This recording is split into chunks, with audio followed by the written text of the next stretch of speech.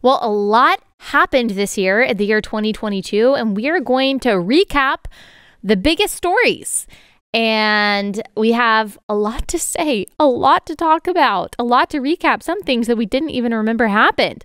This episode is brought to you by our friends at Good Ranchers. Go to goodranchers.com, use promo code Allie at checkout, goodranchers.com, code Allie.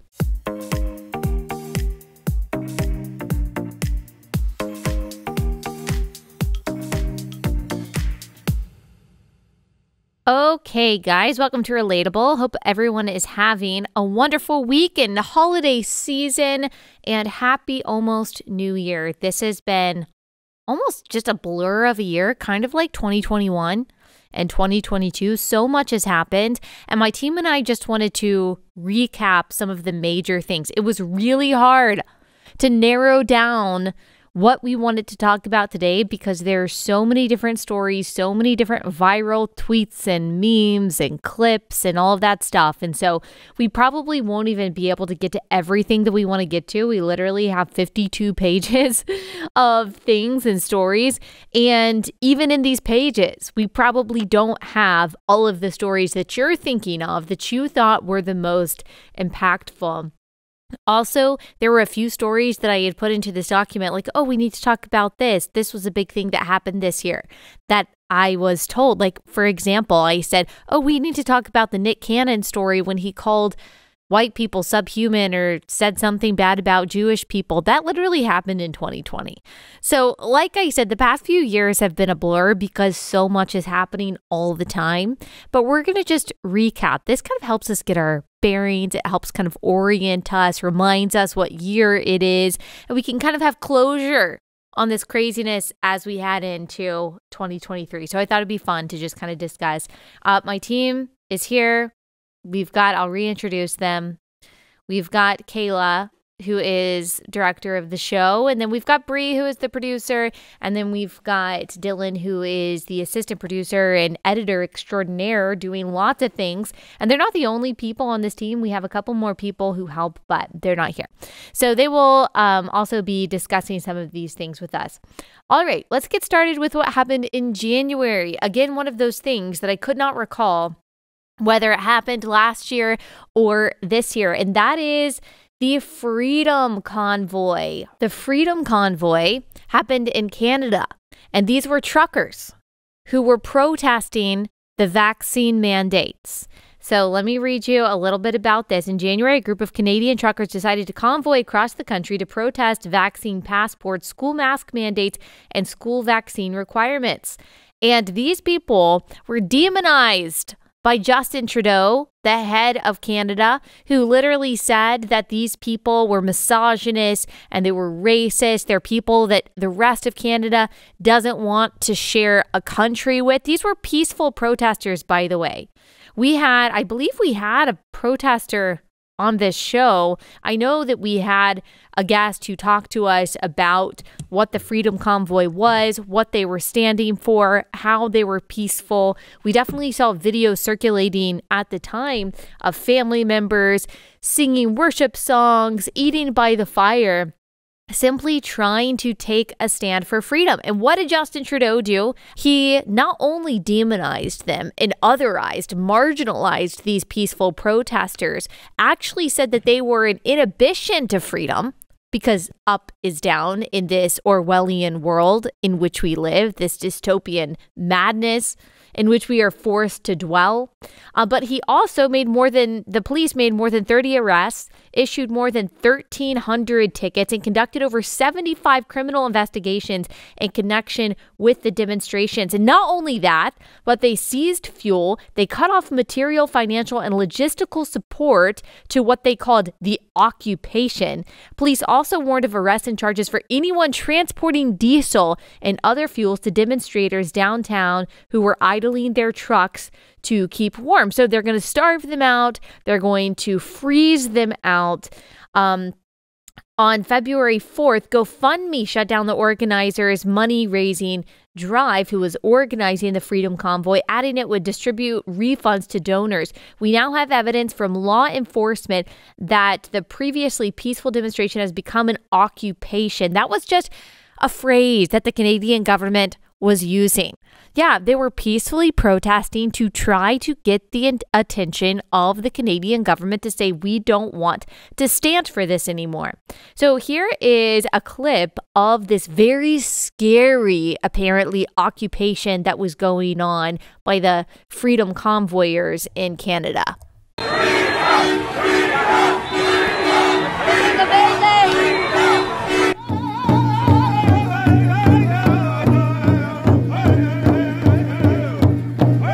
Okay, so you've got all different kinds of people there.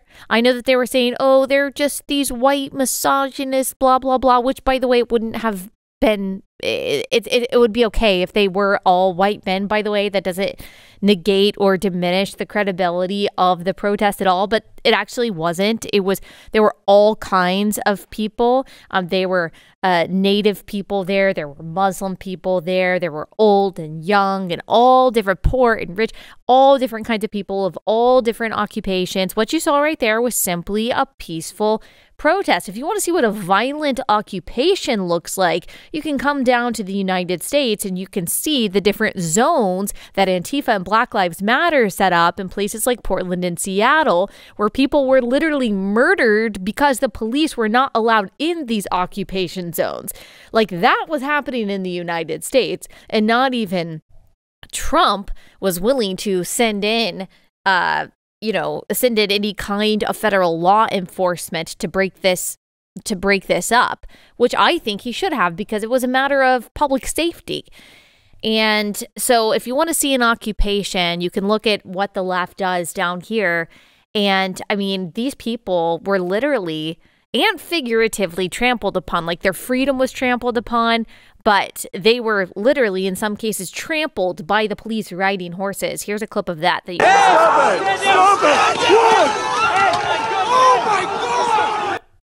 Literally, the police, the Canadian police, trampling over peaceful protesters. I think it was at the time, I believe that it was reported that a woman in a walker, an older woman in a walker, was actually trampled by the Canadian police. We like to forget this. We like to forget that this happened in the West. This is not China. All right. This is not North Korea. This is not Russia. This was happening in Canada. That's what happens when your chief value is being nice.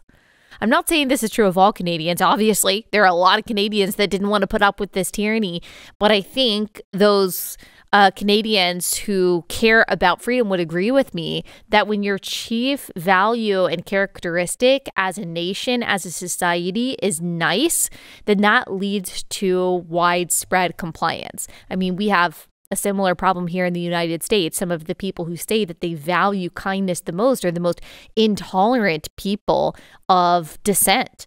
Also, I just want to say one thing about Canada and a story that went on there, and I don't know when it was debunked this year, but it happened sometime this year. Remember when we heard, I believe it was last year, about how all of those Native children were secretly mass murdered, and that their mass graves were underneath these churches, and so these activists in Canada burned these churches down in an act of vengeance, and then the whole thing was debunked, that they weren't actually mass graves, that we don't actually know the truth about how children died. They might have been some kind of burial site, but this idea that these churches were built on the mass graves of children that they killed, that there was just no proof to support that. And yet these churches were burned down. And from what we saw from the Canadian government, there was very little, if any, condemnation from these activists. So that's the typical double standard that we've got.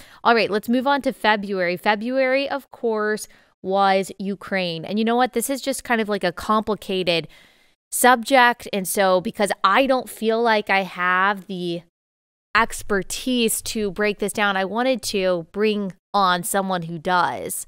Who just can explain complicated things so clearly in such a sophisticated way. And that, of course, is our Vice President, Kamala Harris. So here she is.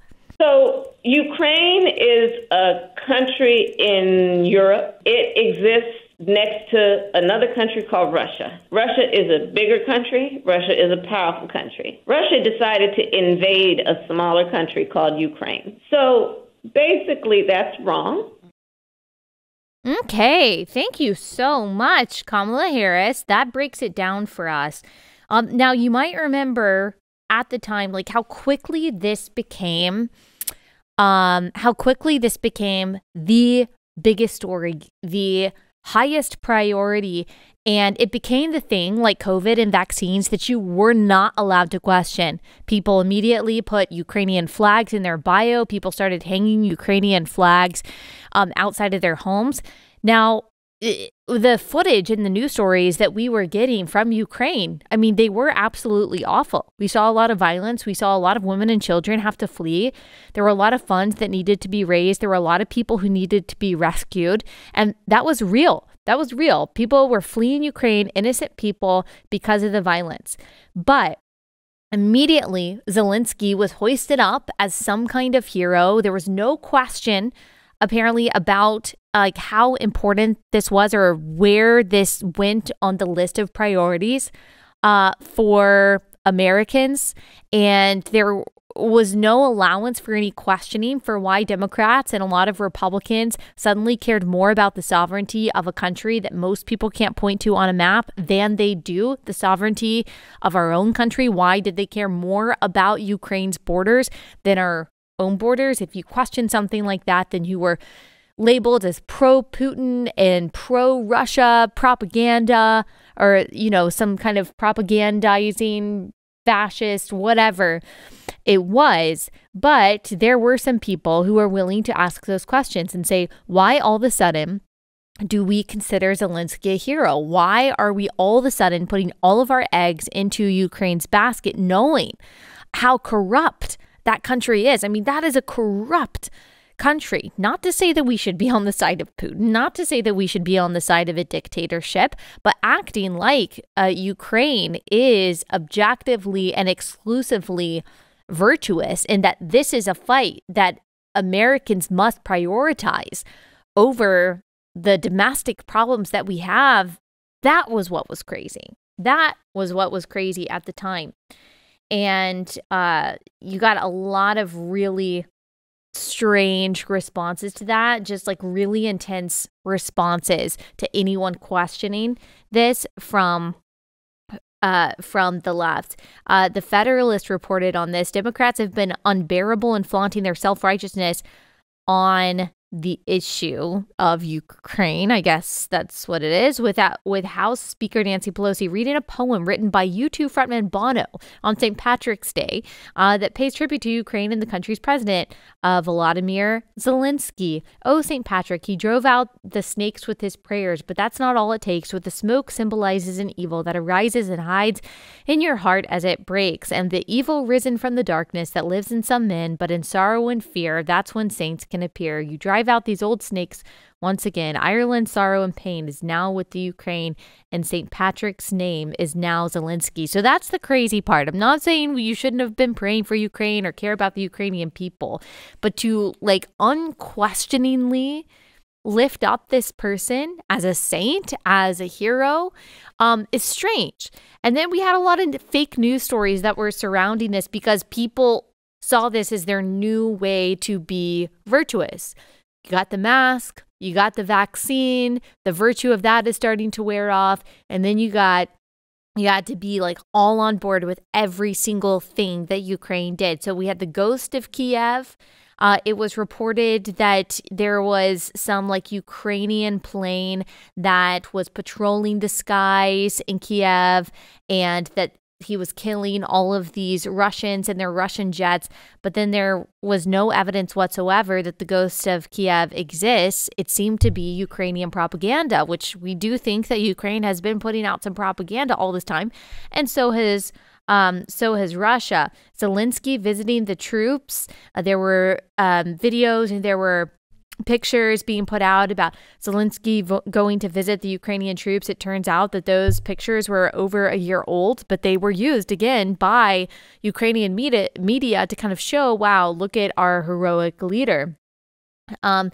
There was this power station explosion that happened that happened, or that we heard happened in Ukraine, and we were told that this probably was Russia, but it was actually a chemical plant that was exploding in China in 2015. There were all different kinds of stories of this. And again, if you questioned anything at all about Ukraine, then you were told that you were pro-Putin, that you were pro-Russia, and you have to unapologetically and completely put Ukraine at the top of your priority list, even though our support for Ukraine, the billions and billions of dollars with basically no strings attached going over to Ukraine, has increased inflation here at home, has hurt our fuel prices here at home. All of those things Americans care a lot about because it comes down to being able to feed their families.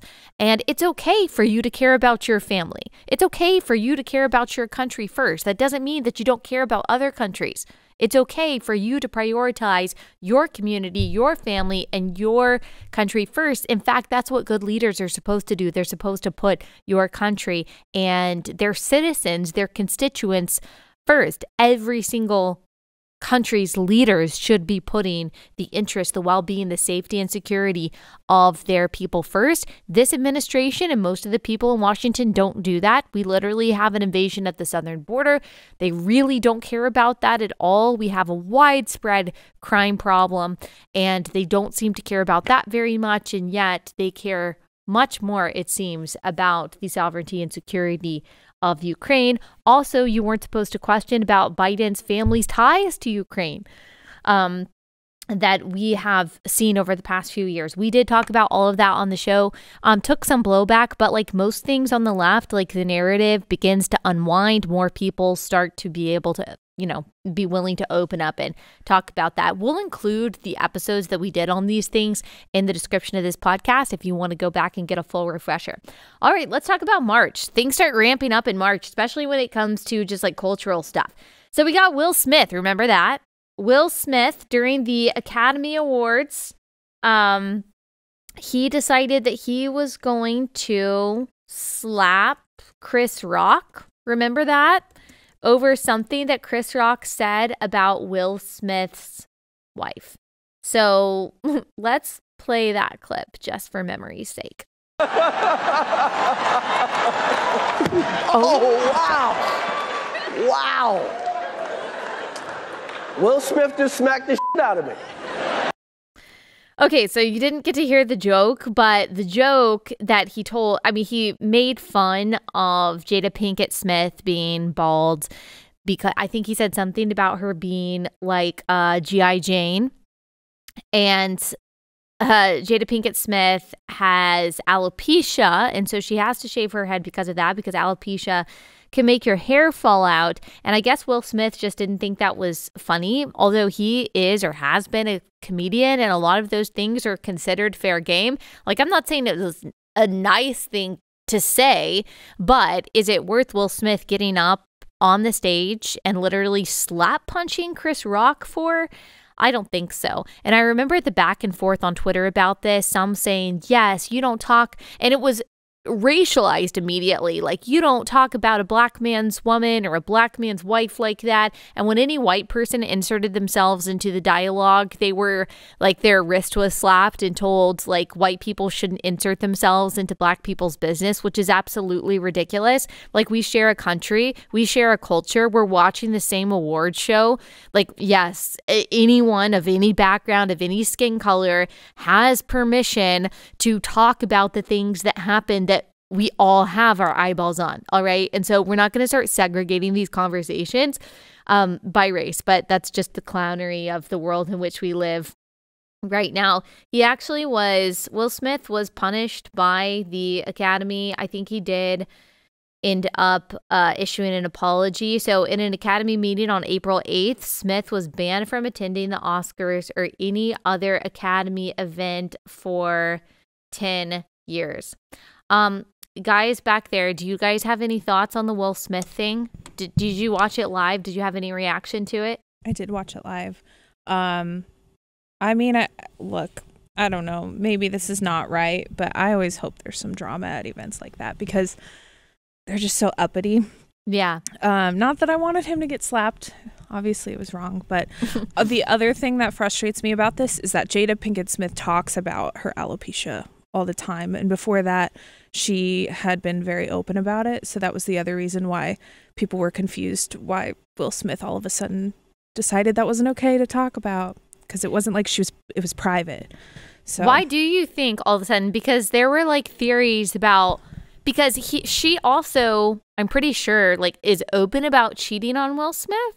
And so I think some people were also like, why is he defending her so much? Yeah, they have apparently an open relationship, but it seems to be more open on her end. From what I've read, he doesn't like it as much as she does. But that's so weird. Yeah.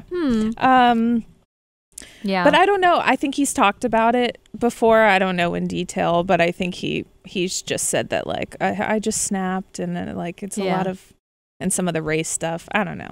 Yeah, The Guardian said white outrage about Will Smith's slap is rooted in anti-blackness. It's inequality in plain sight. Because, you know, I guess are they saying like I would support a white guy slapping another white guy? I'm not really sure. Forbes said, while talking about Will Smith's behavior, don't forget to also talk about the system that helped create it. So for some people, you don't have to take responsibility. You just don't have any agency, I guess. Yeah, there were a lot of people who were supporting Will entirely and saying that it's completely justified. Oh, you know what I remember now? This is what it was. I was thinking about this as I was talking. Glennon Doyle, who is like whose work is probably the number one driver of instability and selfishness and insecurity and narcissism and divorce in suburban women. She had the audacity to say like violence should never be used as the proof of someone's love, which I agree with. Like, I thought that was a good statement. I mean, I don't think it's always bad to like defend someone I don't think it's always bad to like, obviously, like in self-defense, if someone is like attacking someone that you love, you obviously should be able to like fend them off physically. But I agree with her point that violence should not be someone's indication of love. And so she said that. She said a true thing. And then she kept it up, but she like edited her caption on Instagram and was like, you know what? I never should have inserted myself into this conversation as a white woman. There are clearly cultural things here that I don't understand. I'm going to leave this up as a learning opportunity. I'm like, oh my gosh. So exhausting to be like a white liberal woman. So exhausting. You can't even say things that are true because you apparently have to apply different standards to people based on the color of their skin. It's really sad. All right. More in March. Dylan Mulvaney's rise to power. That's how it's phrased in my outline. All right. So in March 2022, Dylan Mulvaney announced his transgender identity and started a TikTok Days of Girlhood series where he documented each day of his transition. And you've probably seen his clips going around. And if you're new here, I don't use preferred pronouns. I use the pronouns that match someone's biology as long as we know their biology, because biology is not bigotry. If there's any value that I have, it's not lying. I will not live by lies. And so I will simply not play a part in that, because I believe that lie is what is the foundation for not just the destructive ideology, but also an ideology that is leading to the physical mutilation of children and of people who claim that they are confused, and also the infringement upon the rights and the privacy and the fairness of women and girls. And so I'm just not going to play along with that. Dylan Mulvaney, he plays a caricature of a girl, and so we have reacted to his clips where he is, oh my gosh, it's day whatever of being a girl and I'm scared of bugs, or like whatever, like he pretends to be a floozy. And this is a guy, he was a Broadway actor and singer, amazingly talented, and decided that he didn't just want to like transition so-called into a woman, but into a girl. And he often dresses in very infantilizing ways, which I also think is creepy. He wears things that really like only little girls would wear, like the kind of pigtails and stuff that he wears. And so it's all very bizarre to me. It's all very offensive, of course, because you don't get to declare yourself or identify as something that you simply are not. And I actually while I think that he probably truly believes that he is a woman and he truly is going through this transition process, I also know that he has a background in acting. Like only the best of the best actors and singers really make it to Broadway. Like he was in Book of Mormon as, I think, like a main cast member. So really talented. I also think, so because of that, like I think that he's really good at playing a character. And I think his like soft, delicate, doe-eyed flower character that he puts on, that when he like does those videos talking about how he's a victim of transphobia, XYZ, I think that is a character. I think that there is probably a lot going on behind the scenes in this person's mind and this person's life that would disturb us if we knew. That's just what it seems. That's how it appears to me. Okay, so I should have played this a couple minutes ago, but I just realized that we do have a clip of him being afraid of bugs and hiking in high heels. As you know, just typical Saturday for us girls, right? Here he is. Day 66, being a girl, and today I'm in nature. Trees, I love them. Water, lakes, I love them. Heels, they're my hiking heels. I love them. Okay, come on. Okay, so I don't know if I'm allowed to say this, but he went from a Broadway actor to just abroad. I don't know if I can say that in a room full of women. That's a good one. That's a good one. I wish I had thought of it myself, Dylan. I wish I had thought of it myself. The better Dylan, the preferred Dylan at Relatable. Yeah. Oh, just to be clear for everyone listening, it is not Dylan Mulvaney on the mic. It is a different Dylan. All right. Okay. And then this was in October, but because we're talking about like his transition diary starting in March, I'll play this little clip from a couple months ago where he says that he wants to be a mom. And now I know I can find love. I know I can still be a performer. I know that I want to have a family. I want to be a mom one day. And I absolutely can. All right. So he wants to be a mom one day. We responded to that at the time. Look, you can be a dad. You'd probably be a great dad. But you can't ever be a mom. You can't be a mom via adoption. Can't be a mom in any way. Because you are a man and men cannot be moms. And there's nothing rude about that.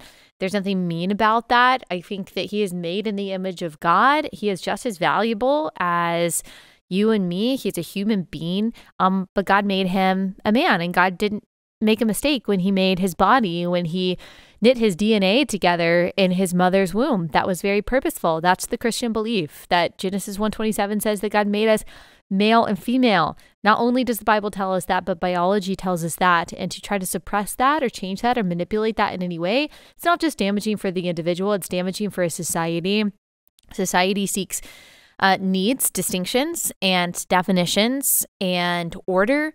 And one of the most basic orderings of things is the reality of male and female. We didn't even have to contrive that or come up with that on our own. God just gave it to us. We need order. We need things that distinguish one from the other. We need categories. That's how societies are built. And we don't do well with chaos, and gender ideology is chaos, not just for one person's soul, but again, for society as a whole. And then along these lines, we also had the Don't Say Gay so-called bill. We covered this a lot at the time, and actually just the other day. I don't really know why. Media Matters, they're just obsessed with me. Maybe I should send them a Christmas card or something, or I should have. They wrote an article talking about how I support Ron DeSantis and supported the parental rights and education bill. Like, you'll remember, this was such a big thing at the time that the left was absolutely freaking out about, that the media at the time were all freaking out about, that he is banning the word gay, which wasn't true at all. The Parental Rights in Education bill, as we talked about, was just the prohibition on teachers, kindergarten through third grade, hosting formal classroom discussions on sexuality and so-called gender identity. That is so non-controversial that I am embarrassed for our country that we even need a piece of legislation saying that. Like, I don't care how you identify or what your sexual preference is. We can't agree on that. And I know there are some people who identify themselves as LGBTQ who do agree with that, who don't want to go into the classroom and talk to kids about their genitalia and talk to kids about these very sensitive subjects. They are, in a lot of ways, complicated subjects. The only person that needs to be talking to kids about those things, if and when and how they want to, is the parent in this child's life. So the fact that this was controversial at all, I think it revealed a lot about the left. And it also showed this conflation that only the left is doing. The right, I don't think, is doing this. The conflation between demonizing, rightfully, criticizing pedophilia and demonizing LGBTQ people. Why is saying, hey, you can't talk about this stuff in kindergarten through third grade, which I think it should be all the way through 12th grade, by the way. But you can't talk about this to little kids. Why is that the same as being anti-gay? You tell me. Are you saying that gay people have to talk to a 5-year-old about, like, how their genitalia doesn't match their brain? Like, what? So that was revealing. There were some tweets about this. Jack Cocchiarella, these are all like left-wing kind of viral tweets that went out. Ron DeSantis says Disney crossed a line by denouncing the Don't Say Gay bill. I think Ron DeSantis crossed a line by signing the Don't Say Gay bill. Again, it's called Parental Rights in Education. You'll remember the whole drama with Disney taking a stand against this, and then when it was actually signed, saying that they're going to do everything to make sure that it's overturned. And Ron DeSantis in the Florida legislature responded by saying, okay, we're going to take away your tax privileges when it comes to your zone in Florida, which I think was absolutely the right move. They didn't take away their rights. They took away a privilege that they had. And Disney, a major, huge, powerful corporation, said that they were going to work against the democratic will of the people of Florida to get a law overturned that was duly created and signed by Florida legislators and the Florida governor. So that was a problem. So I think he used the power available to him to protect the people of Florida. That's absolutely what he should do. David Hogg said, let's make the Don't Say Gay bill cost DeSantis his career. Homophobia belongs in our history books, not power. That did not happen. Ron DeSantis completely trounced the competition in Florida. And he turned a light blue / purple state into a red state. So didn't happen, Dave. I was about to say that'll make a really good how it started, how it's going meme when DeSantis wins the Republican primary. Yeah, that's true. It would have, and you could just go ahead and make the meme from what David Hogg said at the beginning of the year to what actually happened in November in Florida. Yep. George Stuckey, Ron DeSantis just signed the Florida Don't Say Gay, Don't Say Trans bill. Doesn't have the same ring to it, George. Into law. Ron DeSantis is garbage. Occupy Democrats. A great account. If you want to have a difficult time distinguishing between reality and satire. Breaking in a huge slap in the fact. Oh, I think they meant to say face, LOL. And a huge slap in the face to Florida Governor Ron DeSantis and his Don't Say Gay bill. New York City announces that it's putting up dozens of rainbow-studded digital billboards that say the word gay all over 5 of Florida's largest cities. RT to think New York City. This is what I'm talking about. It's really hard to distinguish between satire and reality when it comes to this account. Also, is this the same New York City that said that they didn't have the resources to deal with all of the illegal immigrants there. Maybe they shouldn't have been sending rainbow billboards to Florida to make a point that no one really understands. So that was March. And then also we have this nice little clip from Ron DeSantis that people were very upset about, but I like it, so we'll bring it back, where he talks to the kids behind him in like a photo, and he's like, no more masks, thanks. You do not have to wear those masks. I mean, please take them off. Honestly, it's not doing anything, and we got to stop with this COVID theater. So if you want to wear it, fine, but this is ridiculous. All right. I love it. I love how genuinely annoyed he is by it. Like, you can really tell. I mean, this is a battle that DeSantis has been fighting and wanted to fight for a really long time. And he recently announced, what was it? Can someone look this up for me? I'll come back to it. Like what was it? A lawsuit against the vaccine manufacturers. I'll come back to that after they look it up. And then in April, we don't have too much. I'm sure there were more things that happened in April, but we just can't get through all of them. But April was Easter. And then we have this amazing clip of our formidable president, Joe Biden, not knowing what is happening and if the Easter Bunny is real or not. Thank you, and happy Easter. All right. Okay, so if you didn't catch that, that is Dr. Jill Biden telling her husband she's going wave, wave, because I guess that's just what she has to do. She's got to tell her husband how to function. Also, okay, so back to the Governor DeSantis thing. He made the announcement following a roundtable with Florida Surgeon General Joseph Ladapo and a panel of scientists and physicians, in which some discussions centered on the fact that pharmaceutical companies have not provided their data on the COVID-19 vaccines to independent researchers. Will be able to get the data whether they want to give it or not. DeSantis said in Florida, it is illegal to mislead and represent, especially when you're talking about the efficacy of a drug. So I think this is a good move by DeSantis. You'll remember that Trump was in charge of Operation Warp Speed and really took credit for a lot of that, and even praised Johnson & Johnson as recently as a few months ago. So I'm not saying that Ron DeSantis is running for president, but I think that this is just kind of like it's a good way to distinguish himself among Republicans by fighting against a vaccine that is very unpopular among conservatives. So that was something that happened recently, but that was connected to the clip that we just played about DeSantis that happened back in March. And then, all right, we move on to May.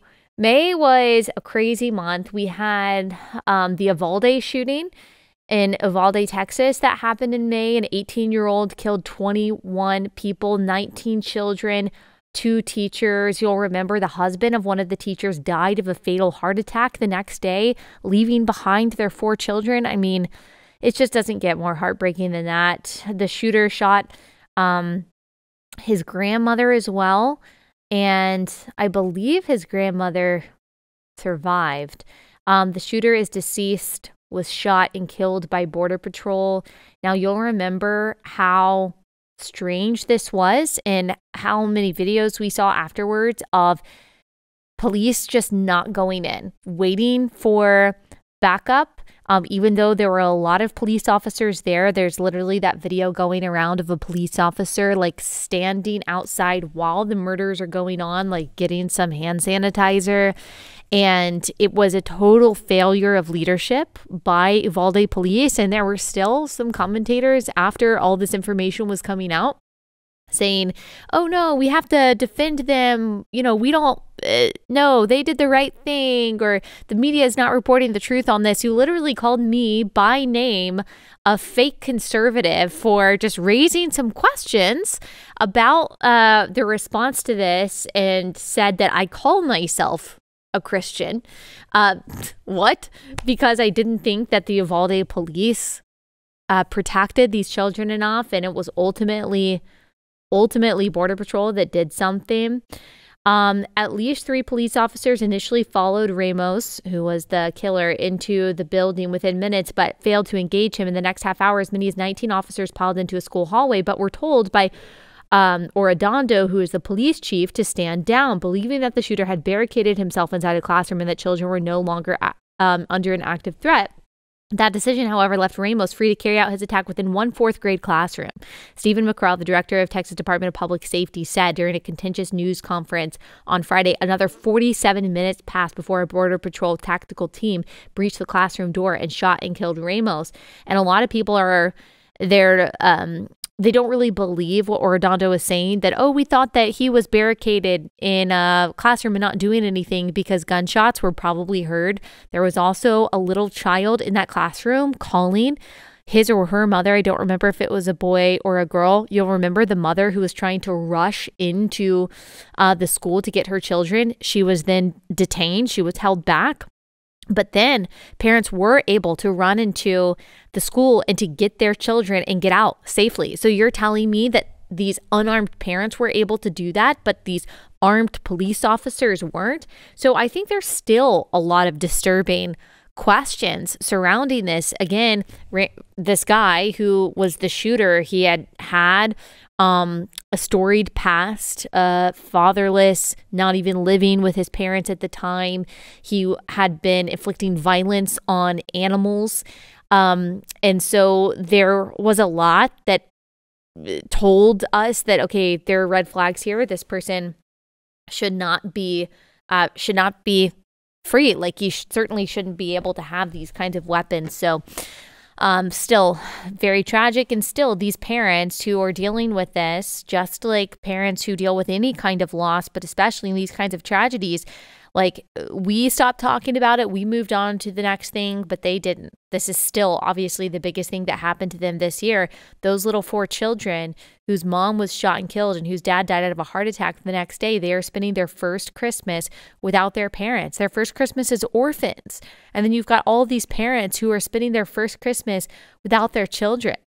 I mean, it's just unthinkable how tragic this is. And then we also had the Buffalo shooter who shot up a grocery store in Buffalo, New York, who was reportedly an actual white supremacist who was trying to target a minority. So another absolute tragedy there. I mean, the area has all of the gun laws that it can possibly have to try to restrict something like this from happening. And unfortunately, that evil was still carried out. Then in May, there was the Dobbs decision leak. The Dobbs v. Jackson Women's Health Center decision that ended up overturning Roe v. Wade. You'll also remember how wild this was and what a reaction that it caused when Alito's arguments were interpreted as the overturning of Roe. I mean, people lost their minds. We have some clips from protests. Here's the first one.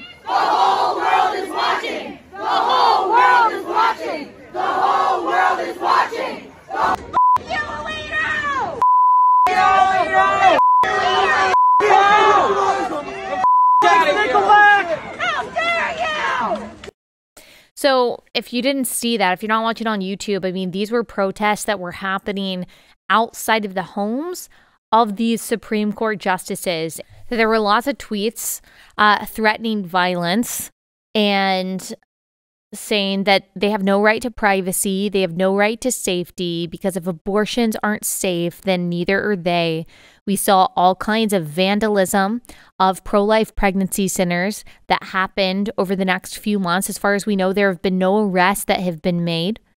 If we can find those pictures, we should put them up, of different pregnancy centers that were firebombed, that were threatened, and that were vandalized. I mean, people absolutely freaked out about the potential of Roe v. Wade being overturned, which would simply which did simply send the abortion decision back to the states. It just shows you that violence begets violence. People who want to be able to be free to kill unborn children, of course, why wouldn't they be violent towards people outside of the womb? The only difference is size, age, location. All right. And then in June, we had the actual overturning of Roe v. Wade. And let me just read you the reaction to that. We didn't know when it was actually going to be overturned, but it was, and this was like an amazing day. It was an amazing day when I thought that Roe was going to be overturned, and it was an amazing day when it was actually overturned. This was something that people fought for 49 years. The torch was passed from one generation of pro-life activists to the other. There was so much unseen and unsung work being done by Christians in particular to help women who needed it, to adopt these children, to foster these children, and to get women connected to the resources that they needed. There were groups who were working to influence legislators to write laws that would make its way to the Supreme Court, to elect Republicans that would then appoint these kinds of judges and justices that would make pro-life, aka constitutional decisions. It was 49 years of work and persistence. And something happened that we never thought would happen. By the justice and the grace and the providence of God, Roe v. Wade was overturned so that laws that recognize the rights and the dignity of unborn children could be passed in particular states.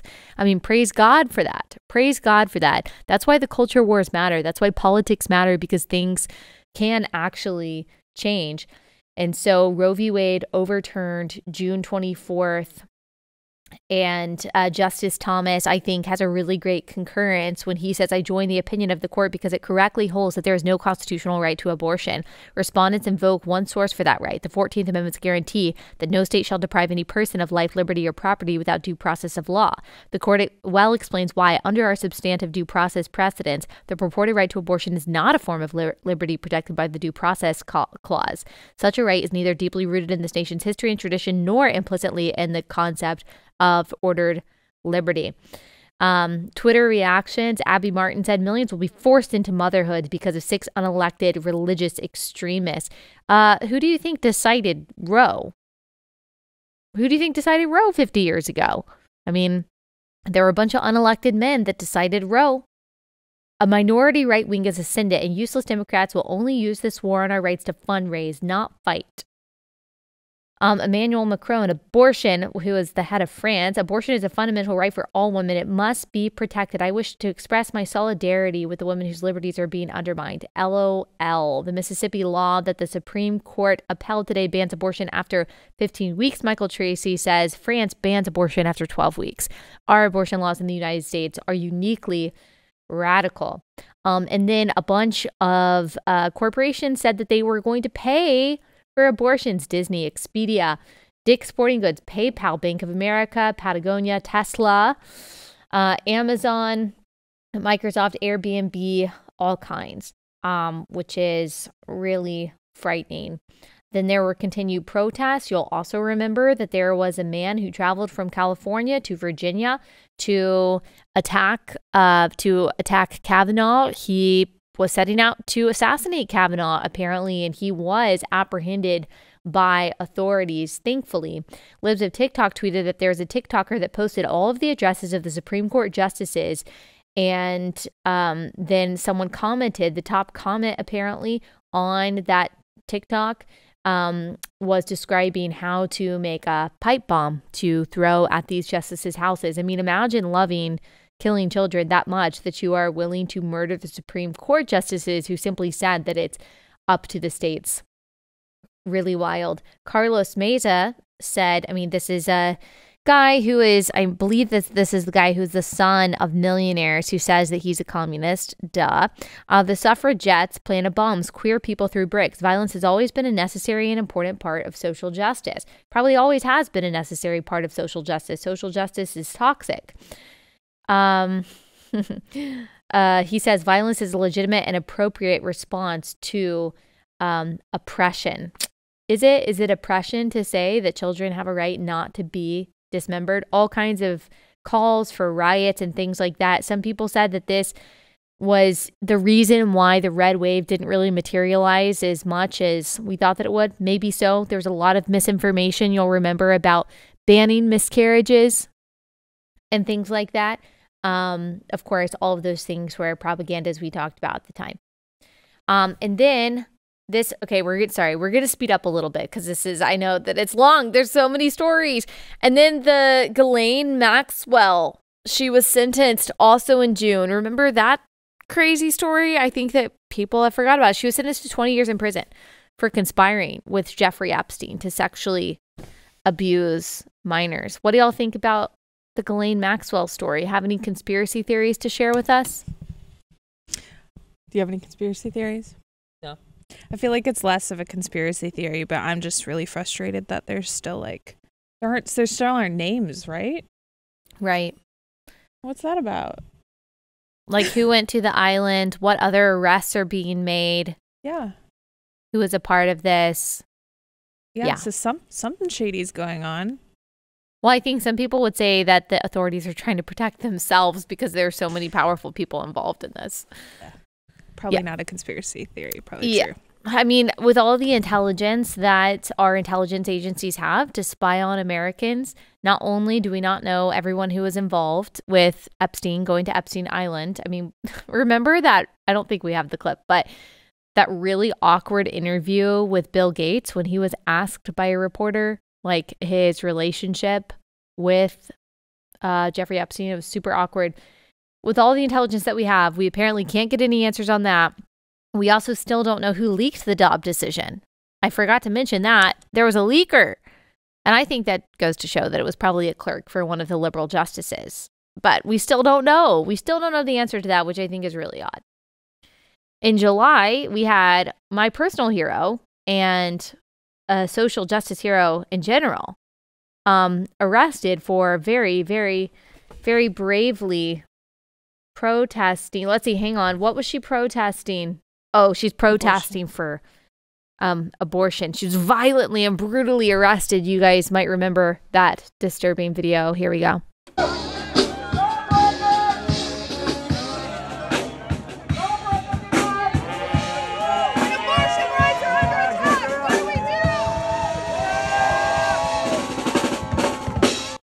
So awkwardly, like sauntering off so slowly. And she had held her hands behind her back.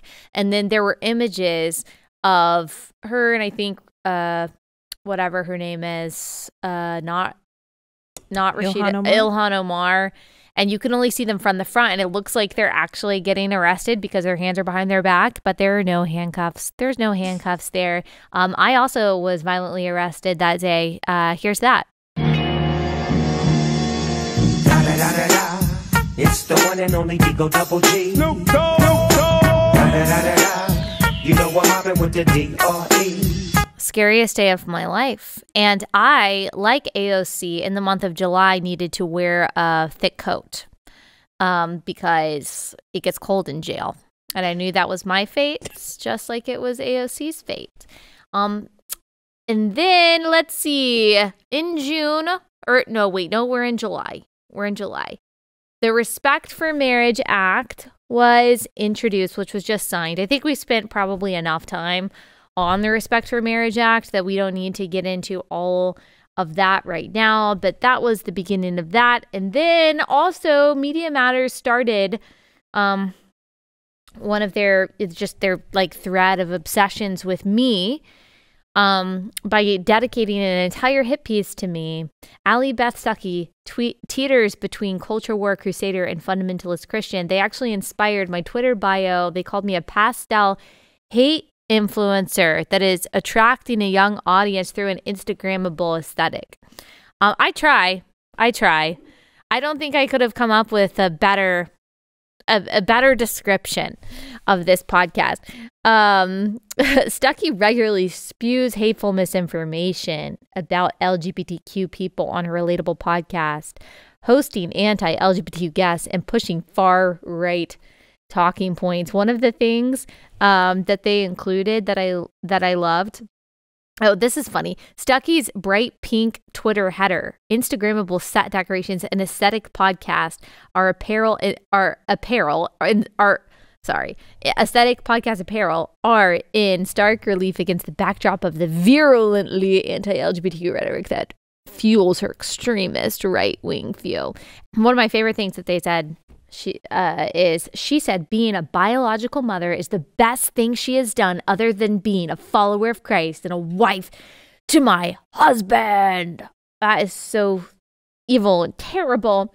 They actually did like put all of my comments at this conference where I said that in there that I actually appreciate, because I meant them, that every woman has not only the capability but also being the calling to be a mother. That doesn't necessarily mean a biological mother. It could be in a mentorship role, a spiritual mother, but I do believe that we all have the capability and the responsibility to mother in some way.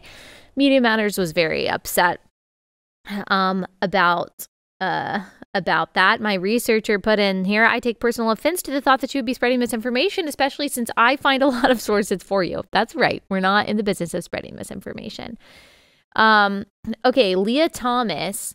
Some of this story also happened in July. Like you'll remember back in March, that he competes as a woman for the University of Pennsylvania, became the first openly transgender woman. That is the phrase that the New York Times uses to win an NCAA swimming championship. And then in July, Leah Thomas was nominated for Woman of the Year. Even though he is not a woman, can never be a woman, will never be a woman, didn't actually end up winning, but there's that.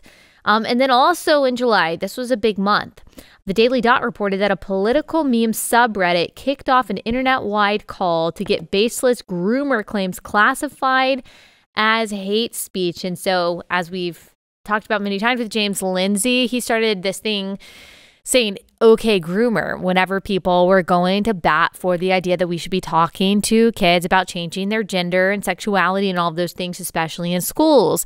It was a play off the okay boomer meme.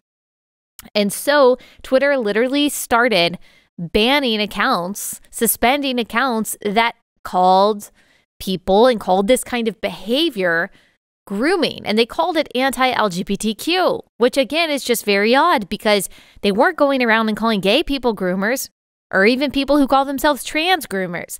They were saying if you're talking to kids about this stuff and they're not your own kids and you're not doing it like in a, healthy way out of love for them, you're trying to groom them ideologically or in some cases sexually, then yeah, you're a groomer. Literally kicked off of Twitter for that. And now we know, after Elon Musk has taken over, now we know that they protected child sex abuse material and did nothing almost to restrict the distribution of this kind of material. So it almost seems like it was intentional. They don't like to be called what they are, and they're afraid of the stigma around sexualizing children because they like to sexualize children. So that was wild.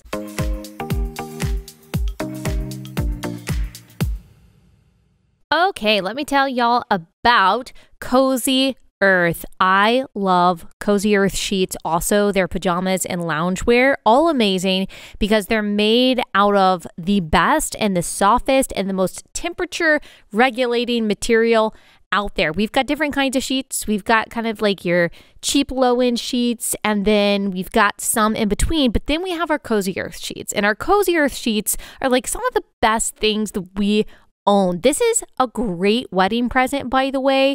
You should get the couple of the wedding that you're going to a really nice set of sheets from Cozy Earth, because this is like a difference maker, game changer when it comes to how well you sleep. They're so comfortable. I love them year round. They are super breathable because they're made of this premium viscose from bamboo. Also, they just sent me this like pajama top that I love. I have a loungewear set from them. I just love Cozy Earth products so much. You can go to cozyearth.com/Allie and save 35% on your order. It's a really good deal. Be sure to enter my promo code Allie at checkout to save 35%, all backed by a 100-night sleep guarantee. So if you sleep on these sheets and for whatever crazy reason you don't like them, you're like, oh no, I like scratchy sheets instead, then you can send them back. But I know that you're going to love them. CozyEarth.com/Allie for 35% off. Use code Allie at checkout. CozyEarth.com/Allie. CozyEarth.com/Allie.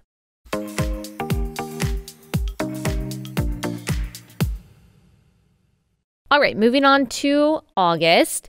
Fauci stepped down as director of the National Institute of Allergy and Infectious Diseases.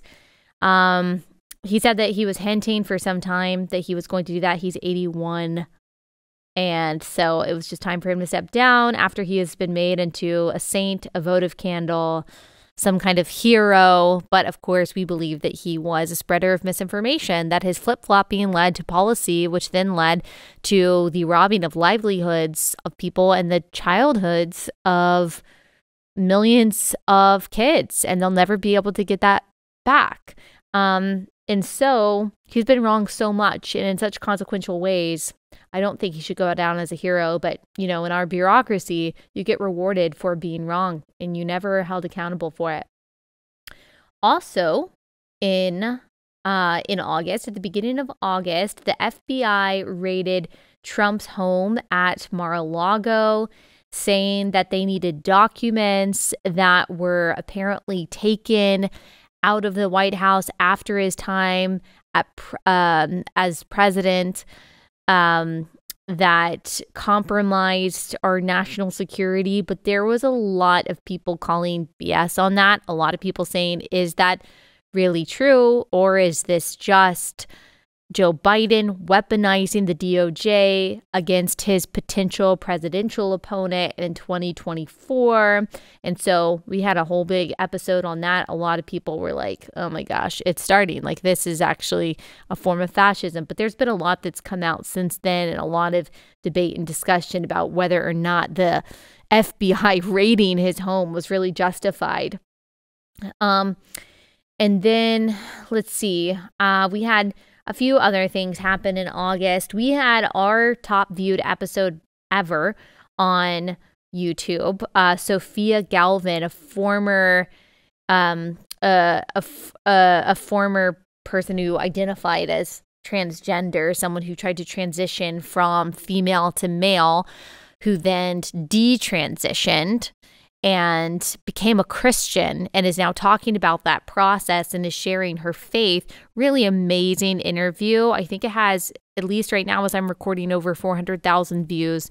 And so I'm so thankful for that. I hope so many lives have been changed because of her boldness and because of how God is using her. So that's exciting. And then we had that volleyball racial slur hoax. Remember that? That Duke University's volleyball team accused Brigham Young students at a volleyball game of calling a black player for Duke University the N-word. And then there was video footage that came out that showed that no one was saying that. That wasn't heard anywhere. It was also just not plausible that people would be bold enough to say something like that and that no one would be reacting. Come on. But then the girl who accused some students of this, her godmother was tweeting about it, saying that this really happened and that there needs to be some kind of legal effort against them. And it ended up just being a false claim. A video of the entire game was posted on YouTube and does not appear to show anyone yelling slurs at any point, and no cell phone footage has surfaced. I mean, come on. It's just so crazy how many of these race hate crime hoaxes turn out to, or how many of these like alleged race hate crimes turn out to be hoaxes, turn out to be perpetrated by the very people who are accusing someone of perpetrating this against them. I think that goes to show that victim status pays in the United States. Like, if you're going to go through all the trouble of making something up like this, it's not because you're actually oppressed, but because you know oppression grants you a certain status that you are coveting. So I think that knowledge should probably flavor our commentary when we are looking at future allegations of these kinds of hate crimes. Doesn't mean that they're all false. Doesn't mean that they never happen. Doesn't mean that we should never believe the people making these allegations. But we should take all of the accusations with a grain of salt. And then we've got September. This was Martha's Vineyard Gate. You'll remember that. And not only Martha's Vineyard, but the red states were sending the illegal migrants to the blue states who said that they were sanctuary cities and sanctuary states. And they said that they wanted all of these illegal migrants to come. And the DC mayor said, we do not have the resources. And then the New York mayor said, we do not have the resources. We don't have the place for all of these people. And then Ron DeSantis decided to do the epic move of sending them to Martha's Vineyard, who called themselves a sanctuary area. Lots of money, lots of space, lots of vacant homes, by the way.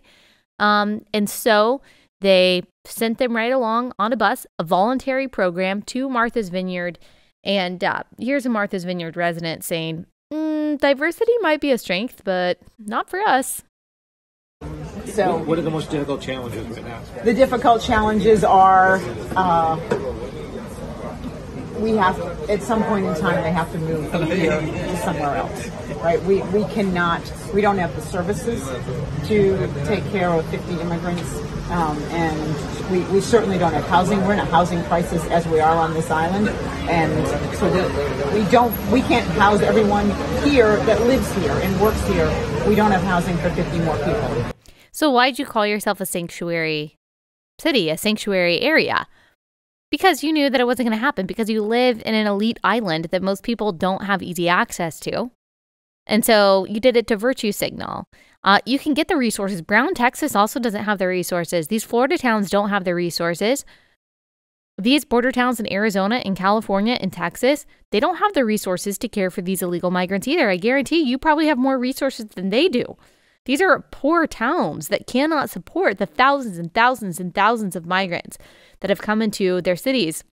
And you criticize them for voting Republican. You criticize them for saying, hey, we can't help all of these people. We want our communities back. We want our towns back. We want to feel safe and secure. We want to have a country again. And yet when you're met with the crisis that you are belittling, you say, oh, we don't have the time. We don't have the resources. I think that DeSantis made a really good point with all of that. I know people were kicking and screaming about it, but I think that he made an important point that you want diversity for thee, but not for me. All right, you'll also remember this. We've got the fake boob teacher stating that he is trans. Now, is this real? Is this not real? I don't know, but he's wearing these ridiculously large prosthetic breasts and he's teaching woodshop, I guess, in Canada. I mean, this is a form of sexual harassment to young boys, as I said at the time. Oakville, Trafalgar High School, they issued a statement saying that they support him, actually, and that there's no problem with this. So whether he was faking it or not, the school really did support him. Also, on that note, they have now made it, they're threatening students with suspension if they take photos of it. So the students aren't even allowed to take talk photos, about it. Yeah, to share it with people. Oh my gosh. Yeah. I mean, they're fake boobs, without a bra on. And it's a man wearing this. In a woodshop class. Yeah. They're going to take photos. I mean, it's a fetish for him. He gets off on this. And apparently we are supposed to allow people to live out their fetishes publicly. It's a protected class. A fetish is now a protected class in the United States. We're supposed to call it identity. And we have to abide by it, no matter how uncomfortable it makes us feel. It's so sad. I feel so bad for the young boys. And there I also saw some footage of this person skydiving recently. Very strange. All right, so we're in September. A couple big things happened. The Biden speech where he was in front of Independence Hall in Philadelphia. You'll remember that. He's flanked by members of our military saying that MAGA Republicans are anti-democracy, that they're enemies of democracy, and that they're in a battle for the soul of the nation. This was very, very strange. We'll put up a picture, but behind him is like a wall bathed in red. Yeah, very demonic looking. And the most divisive speech probably in all of American presidential history. Way worse, way more dogmatic than anything Trump ever said. Way more divisive, way more violence-inducing than anything Biden ever said. And by the way, I don't even know if all of this is included, but there has been plenty of political violence against Republicans and conservatives this year. There was the 83-year-old in Michigan who was shot in the back by a pro-choicer as she was canvassing for pro-lifers just a couple months ago. There was Kaylor Ellingson, I believe it was in South Dakota, who was murdered by a guy because he said that the guy said that he thought that this guy was some like right winger or something like that. And so whether that can be tied directly to Biden's speech, I don't know. I'm sure that a lot of the just vitriolic, hateful, and deceitful rhetoric that we hear from a lot of people on the left doesn't help the situation, certainly. And I will stand by this. It's way worse than rhetoric that you hear on the right. Way worse. And just way more pervasive too, and way more mainstream. And so here's a short clip of Biden's speech. And here, in my view, is what is true. MAGA Republicans do not respect the Constitution. They do not believe in the rule of law. They do not recognize the will of the people. What? Basically just casting everyone. He goes on in that to basically lump everyone who is pro-life into that. So they're an enemy of the country. And what do you do to enemies? Yikes. Also, on September 8th, Queen Elizabeth died. The UK's longest-serving monarch died at Balmoral on age 96 after reigning for 70 years. There were a lot of hot takes after that. Some people celebrating her death, saying that she was some kind of, evil colonizer and things like that. And then others saying that she was the unifier of the UK, that it's a very sad day. Most people were saying things like that. And so sad, but a long life well lived. And then also in October, pro-lifers were arrested and raided. You'll remember that Mark Hawk, he was a Catholic pro-life activist.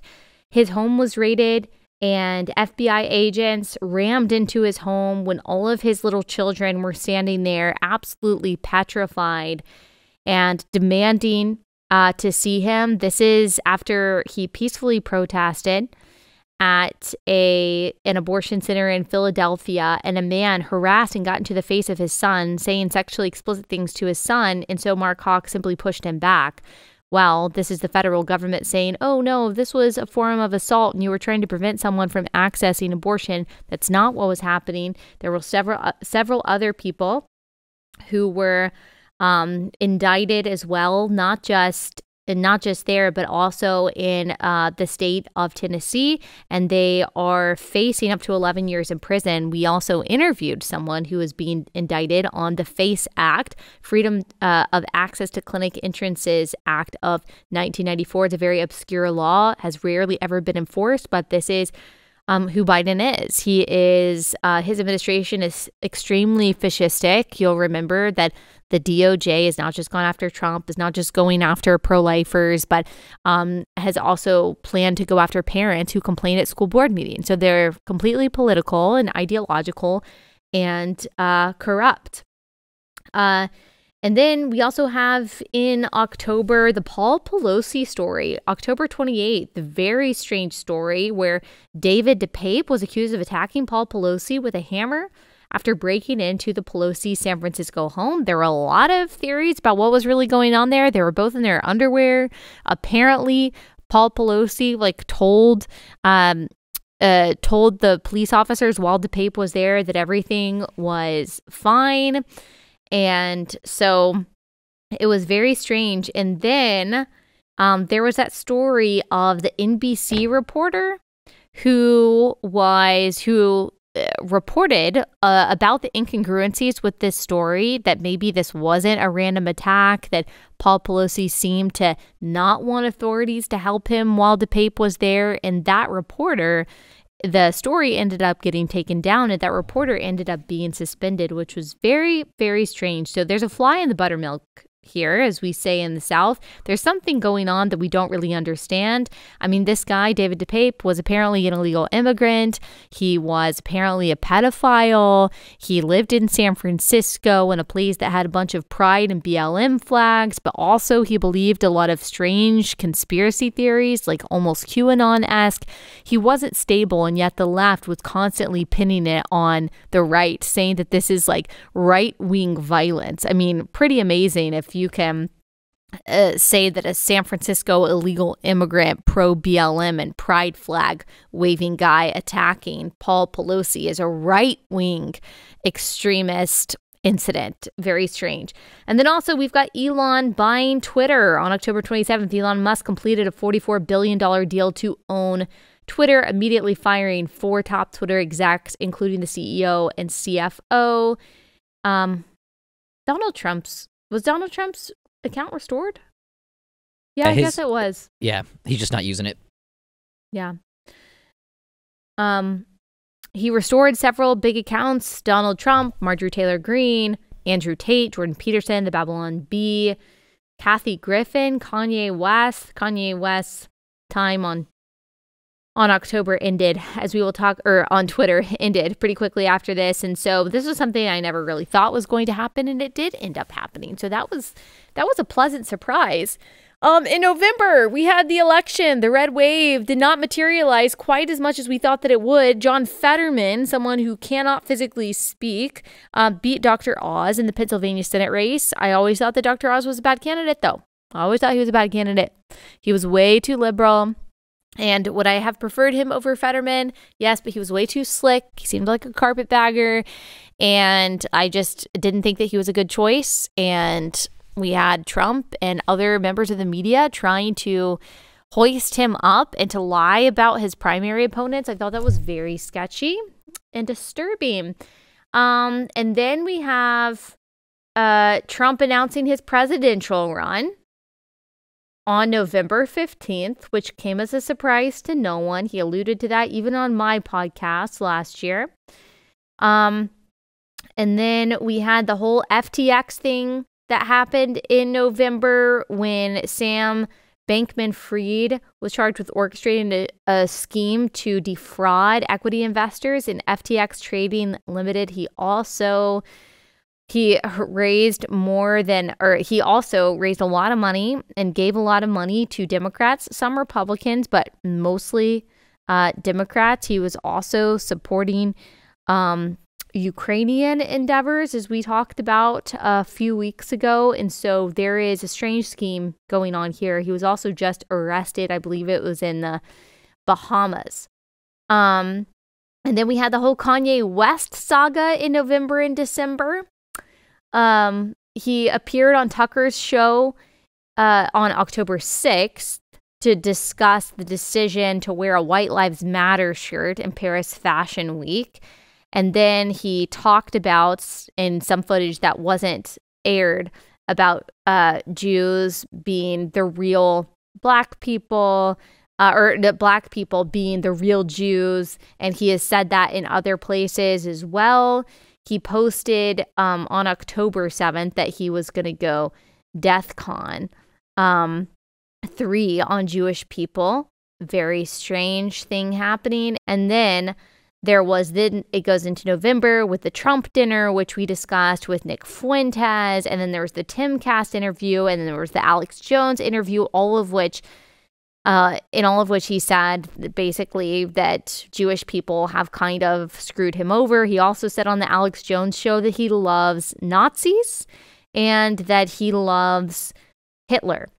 He got suspended from Twitter after posting a swastika within a Star of David, which is also like part of a cult symbol. I think it's called the Raelian cult, which we kind of tied together a few weeks ago too. He announced that he was running for president, and Milo Yiannopoulos was running his campaign. But Milo Yiannopoulos stepped down after some texts came out that showed that Milo Yiannopoulos was apparently calling Kanye West gay.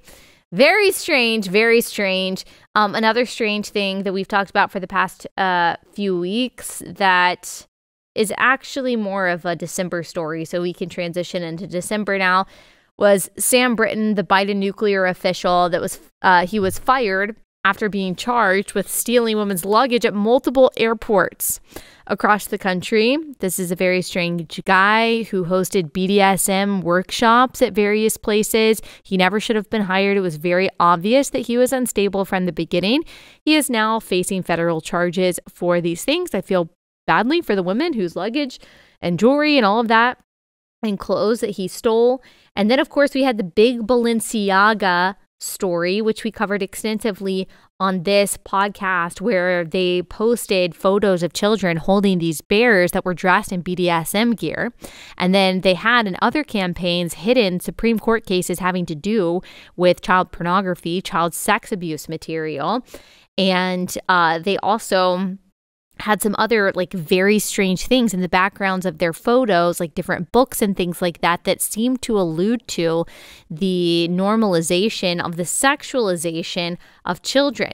There were all different kinds of statements, conflicting statements that came out from Balenciaga about this. I still think that they need to be investigated here. Not enough celebrities that have ties to them have said anything about it. Again, very dark just how mainstream the objectification of children has become. And then in December, we have the Twitter files, which we discussed with Orrin McIntyre a couple weeks ago. And just showing the collusion between Twitter and the federal government to try to suppress information either about Hunter Biden or about COVID or about people who identify as transgender. And so the very people who call people on the right fascists were cheering on the collusion between a major company and the federal government to silence dissent. I think that's a great part of Elon taking over Twitter. And I also think that his removal of child sex abuse material from Twitter makes his takeover alone worth it. And then we have perhaps the biggest story of the year, that Donald Trump, he teased a major announcement. He said, I have a huge announcement. It's going to be huge. And we were all like, whoa, what's this huge announcement? He's already said that he's running for president. Is he going to say he's not running for president? What's a huge announcement? Who's your VP pick? What's going on? It's going to be like some major thing. It's going to be some policy proposal. What is it? It wasn't. He announced trading cards, and we'll put up the picture. He announced digital trading cards, an NFT featuring Trump's face on the bodies of superheroes. Here's the video. Hello, everyone. This is Donald Trump, hopefully your favorite president of all time, better than Lincoln, better than Washington, with an important announcement to make. I'm doing my first official Donald J. Trump NFT collection right here and right now. They're called Trump Digital Trading Cards. These cards feature some of the really incredible artwork pertaining to my life and my career. It's been very exciting. You can collect your Trump digital cards just like a baseball card or other collectibles. Here's one of the best parts. Each card comes with an automatic chance to win amazing prizes like dinner with me. I don't know if that's an amazing prize, but it's what we have. Or golf with you and a group of your friends at one of my beautiful golf courses, and they are beautiful. Okay, so there it is, $99 for his trading cards. I don't know, I actually just kind of feel bad. Like, I just kind of feel bad for him. I do. I feel bad for him in this case. And I feel bad for the people who just, like, they can't believe that he would ever do anything wrong. It's just wild. It's just wild. But that was apparently the biggest story, the biggest announcement of the year. Now, as I'm recording this, it is December 16th, so there could be more that happens in the next couple weeks leading up to when this actually comes out. But that was December 15th, so that's about as much as we can do. There's also, like, I mean, there is a lot more that we could talk about. We could talk about inflation. We could talk about pit bulls continuing to demolish humans. And we could talk about the food processing plants that have caught on fire and what the heck was going on there and why aren't there more investigations about any of that. but we don't have time. This has already been like a mammoth episode, just insanely long. But a lot happened this year, and there was a lot more that we didn't even get to cover.